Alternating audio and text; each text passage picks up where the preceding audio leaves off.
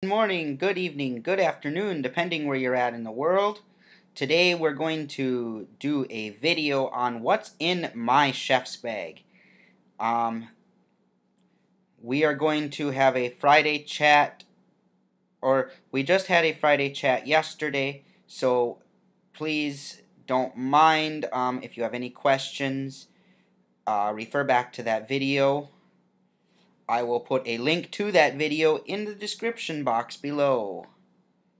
So, a few things before we start the video. As I explained yesterday, I was in college to be a chef. I was removed because of my disability.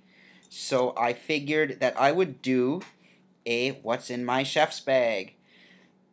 So I hope you guys enjoy. As always, please like, comment, and subscribe to see our videos pretty much daily. There may be one day a week that there's not a video, but I haven't. I want to do at least 6 of the 7 days, hopefully 7 days of videos. So, I will keep everybody posted. Right now I'm at least a video or two ahead, so I can guarantee to stay on that schedule. Hopefully I can get some more recorded in the next couple of days. Also, don't forget to join us on the Facebook page at Mike's Culinary Adventures. There is no apostrophe in that. And on to the show.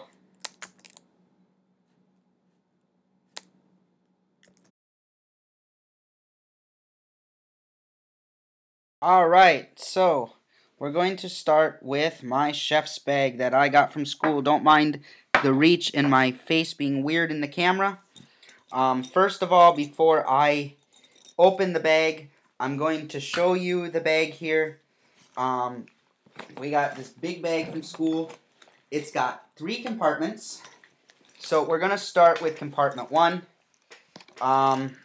And if you hear a lot of noise in the background, it's me, because I did not find a very good way of doing this. So let's just hope that I can do it to everybody's liking.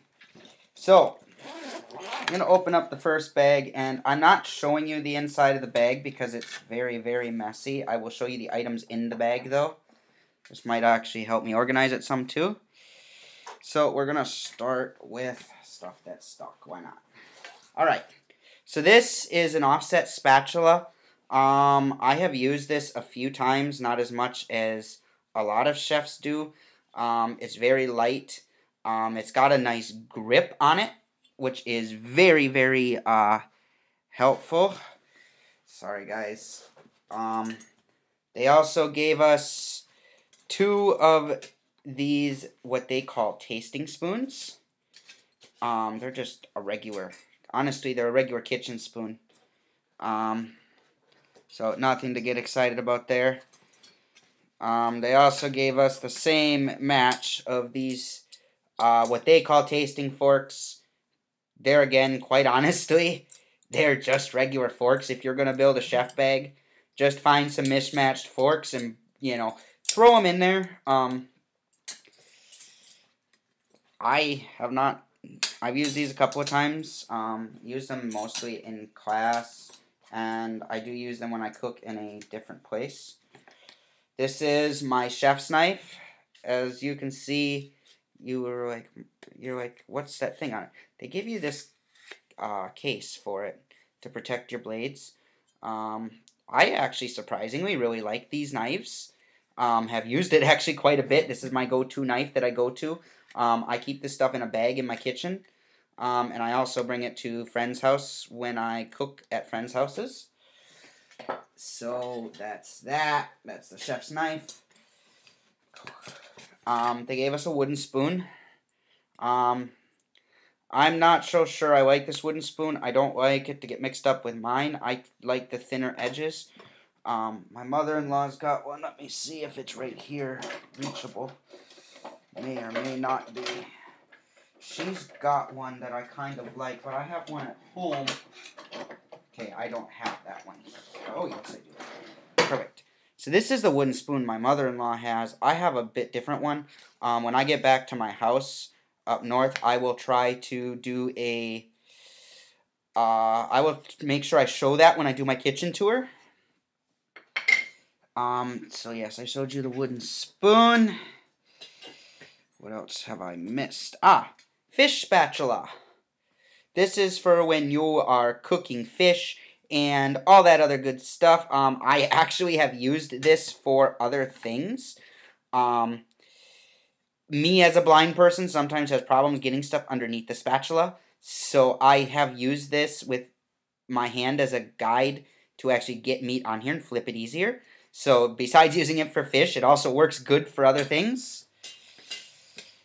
I think if I remember right, they said that this ladle, it's stuck in here, hold on, this ladle, if I remember right, is a 4-ounce ladle. Almost every chef the few chefs that I had when I was still in school, they recommended that we get a 1-ounce ladle that would help for serving. I can't say I've actually used this ladle all that much. I think that's the one thing in my kit I haven't used. There's a pair of tongs here.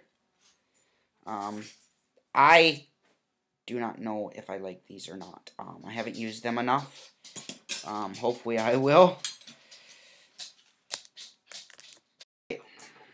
So that was the first compartment. We're on the second middle compartment, which has 2 sides. They give you a big balloon whisk like this. Quite honestly, I think that I have used this a couple of times. I've made good macaroni with it. A, they're a pain in the ass to clean. And B, I think that a little whisk, depending what you're doing, works better. We also got this. Some of you guys will know what this is. Some of you won't. This is a microplane. It's good for zesting. Good for zesting. Good for shredding hard cheeses. Things like that. Let's see. What am I missing? I got a few of these little scrapers. As you can see, I've got 2 different size plastic ones. These are mostly for getting your dough together, scraping your counters down, stuff like that. A bag of piping tips. There's a few different sizes here. Won't you use those much? These are plastic jar lids. They recommend in school that you use these to hold your cutting board in place. I don't know if I think that's a good idea or not, quite honestly. We did not use them in school, so I guess we'll see.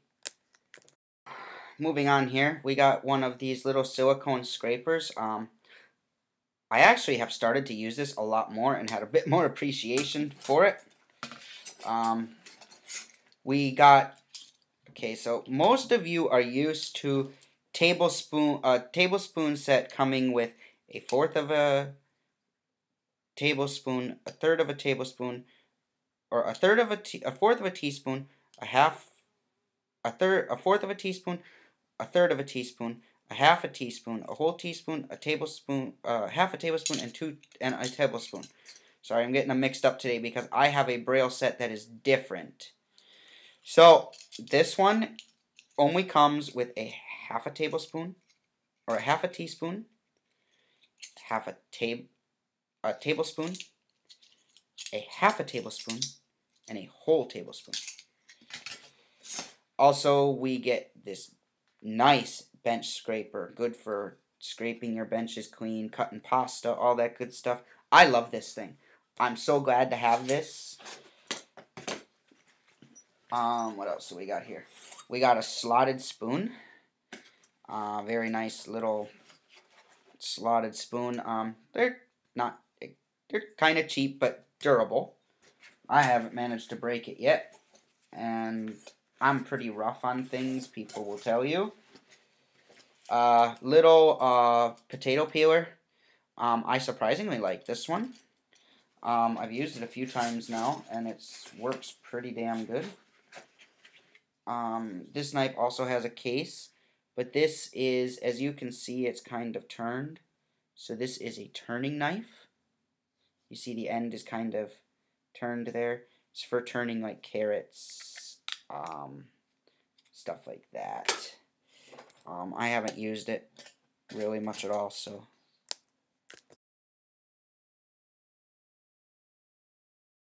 Thank you for joining us today for our video. It was definitely a video that I enjoyed making. Please remember, anything you want to see in a video or suggestions you have, please leave them down in the comments, or remember, you can join us on the Facebook page at Mike's Culinary Adventures, and you can also leave them over there. We will try our hardest to get to your suggestions. We have lots of content. We're always looking for suggestions for content, but we will keep working on it. Remember, like, comment, subscribe, and share. Get us out there. Tell a friend. All that good stuff. Also, join us on the page at Mike's Culinary Adventures. Until next time, we'll see ya.